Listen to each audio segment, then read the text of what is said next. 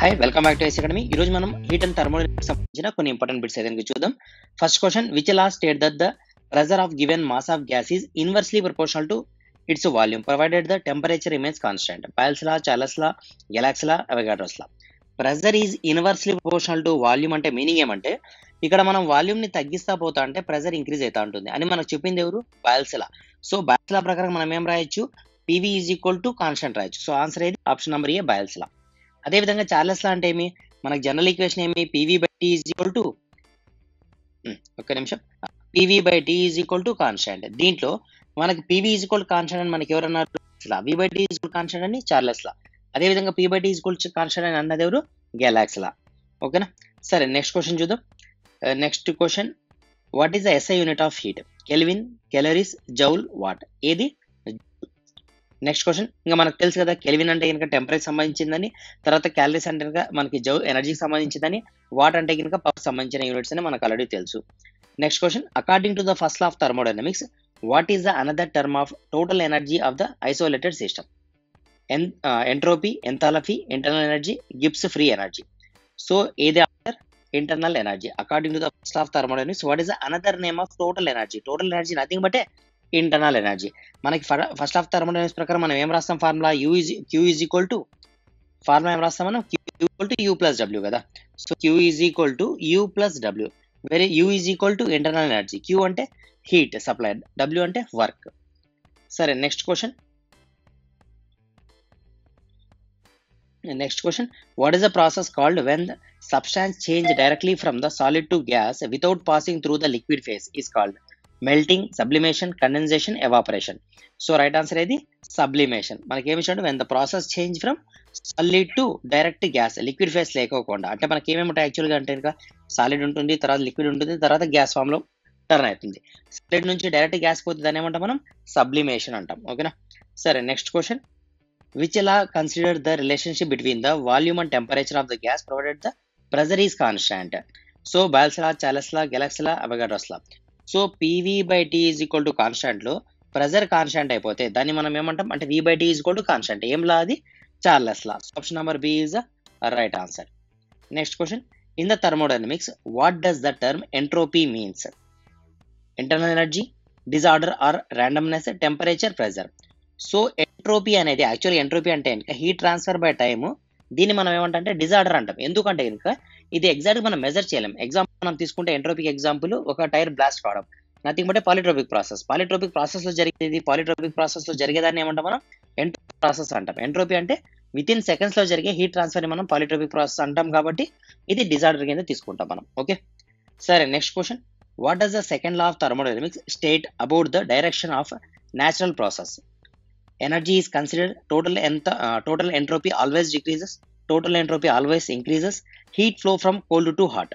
So right answer, total entropy always increases. Second లా చెప్పేది మనకి ఇక్కడ చూడండి, థర్మోడైనమిక్ లో ఎన్ని లాస్ ఉన్నాయి టోటల్ గా? థర్మోడైనమిక్ లాస్ ఫస్ట్ లా ఒకటి ఉంది, సెకండ్ లా ఒకటి ఉంది, జీరోత్ లా ఒకటి ఉంది. ఇవి మూడు కూడా చాలా ఇంపార్టెంట్ మనకు.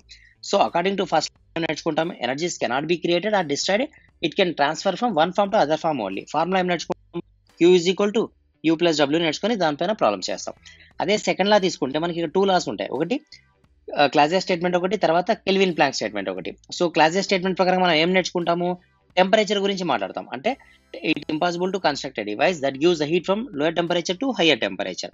అదేవిధంగా కెల్విన్ తీసుకుంటే మనం ఇక్కడ మాస్ గురించి ఆర్ ఎనర్జీ గురించి మాట్లాడతాం. సో ఎనర్జీ అనొచ్చు, మాస్ అనొచ్చు, లేదా ఎంట్రోపీ కూడా అనొచ్చు. సో మనకి సెకండ్ లా ఆఫ్ థర్మోడైనమిక్స్ గురించి మనం మాట్లాడే దేని గురించి అంటే ఇంకా ఎంట్రోపీ గురించి. సో ఆప్షన్ ఏది? Option number C is the right answer. Next question, okay, zeroth లా చెప్పలేదు కదా మనం. జీరోత్ లా ఏమి? When two bodies are thermal equilibrium with third body, then third body also equilibrium with each other. ఏం లేదు, సింపుల్గా చెప్పాలంటే thermodynamics సబ్జెక్ట్లో ఆర్ థర్మల్ ఇంజనీరింగ్ సబ్జెక్ట్లో లేదా ఫిజిక్స్ సబ్జెక్ట్లో ఏకి బీకి ఎన్ని మార్క్స్ అయితే వచ్చినాయో సేమ్ మార్క్స్ సికి వచ్చినాయి. అంటే సికి వచ్చిన మార్క్స్ ఏకి బీకి సమానం కదా అని చెప్పేది జీరోత్ లా. సరే, next question, what is the term for the heat required to raise the temperature of 1 gram of substance by 1 degree Celsius? Heat capacity, specific heat, latent heat, enthalpy. So మనం already దీనిపైన discuss చేసాం కదా yesterday class లో. Specific heat, specific heat అంటే ఏంది? CPA అని ఒకటి ఉంటుంది, సిబి అని ఒకటి ఉంటుంది. Specific heat at constant pressure, specific heat at constant volume. అంటే ఏంది కాన్స్టెంట్ వాల్యూమ్ అంటే ఏంది? మనం వాల్యూమ్ని కాన్స్టాంట్గా పెట్టి లోపల ఉన్న లిక్విడ్ యొక్క టెంపరేచర్ 1 డిగ్రీ టెంపరేచర్ రైజ్ చేసేకి మనం ఎంత హీట్ అయితే సప్లై చేస్తామో దాన్ని మనం ఏమంటామంటే స్పెసిఫిక్ హీట్ అంటే కాన్స్టాంట్ వాల్యూమ్ అంటాం.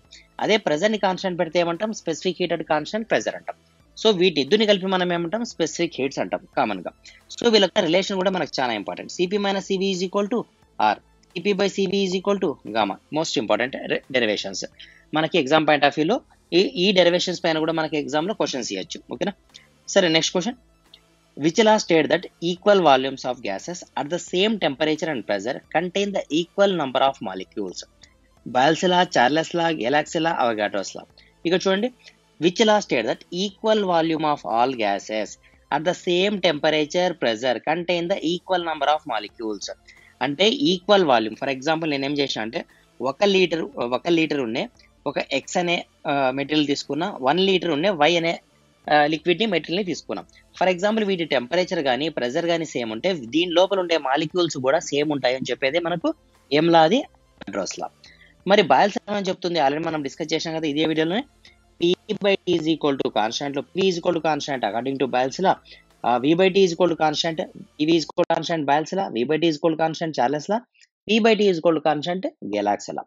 సో మనం అన్నిటిపైన కూడా క్లియర్ కట్గా అండర్స్టాండింగ్ పెట్టుకోండి అలా. ఓకే. Next question.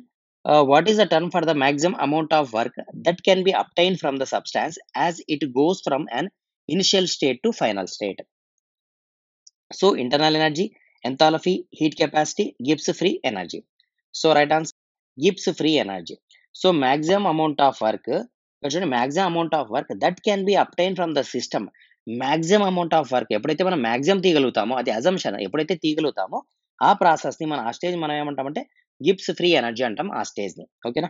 సరే ఇక్కడతో ఈ వీడియో అయితే స్టాప్ చేద్దాము. నెక్స్ట్ క్లాస్ మనం ఫర్దర్ నెక్స్ట్ క్వశ్చన్స్ ఏవైతే 11th నుంచి ఉన్నాయో ఆ క్వశ్చన్స్ అని మనం నెక్స్ట్ వీడియోలో డిస్కస్ చేద్దాం. Okay, thank you.